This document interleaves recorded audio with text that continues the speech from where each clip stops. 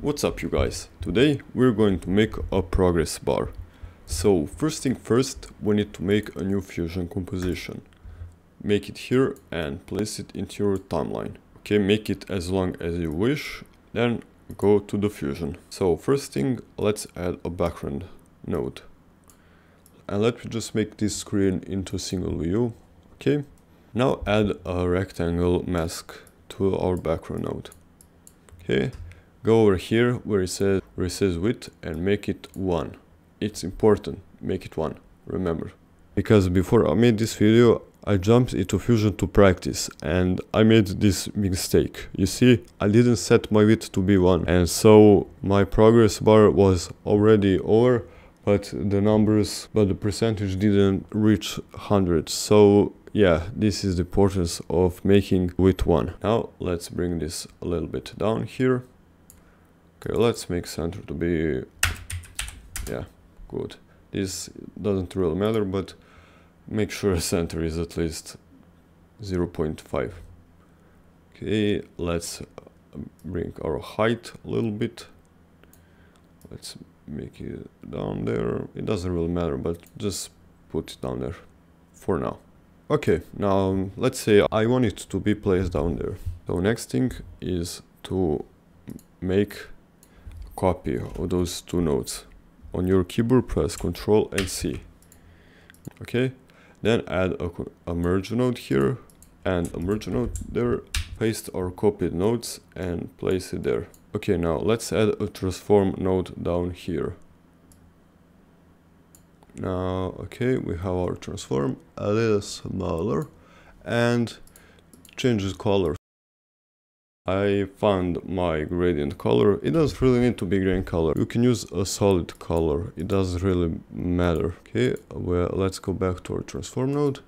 Make it again a little bit smaller. Go here to our rectangle. Uncheck this solid and pump those border width a little bit. Let's make, okay, now we can make white here a little bit lower. Then, but on those it's important to be 1. Now let me just place it to be somewhere around here in these borders.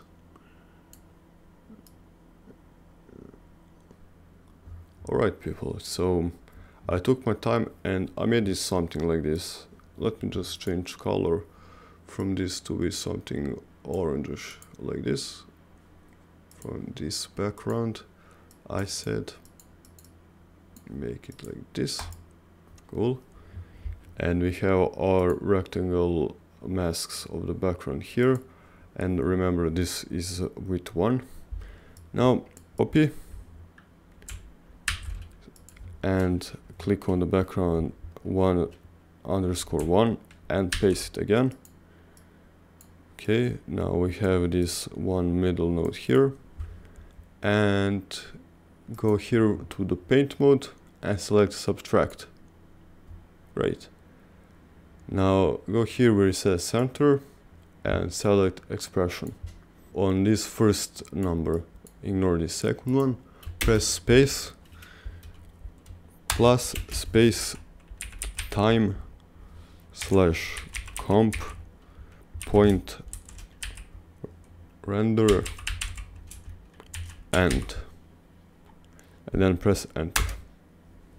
Okay, let's see how this looks in our edit page.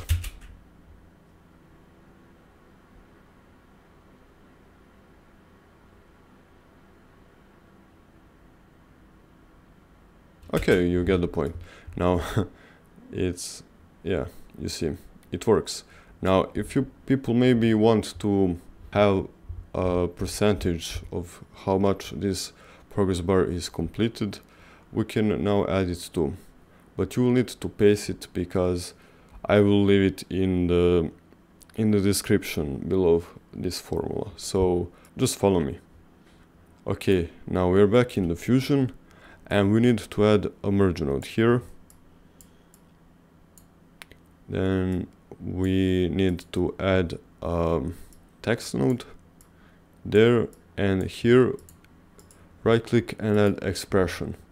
Delete this and paste this.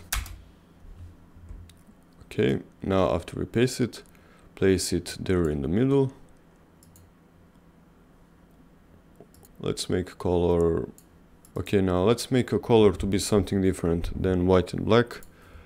Then go back here on our edit page and let's see it.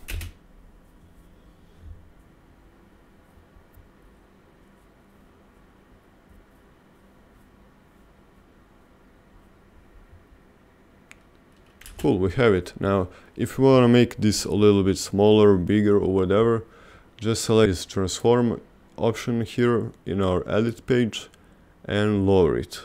And there you have it. You can place wherever you now want it. If you want to place it there, there, and it will work just fine. Yeah, that was it, guys. Thanks for watching and I will see you next time. Bye.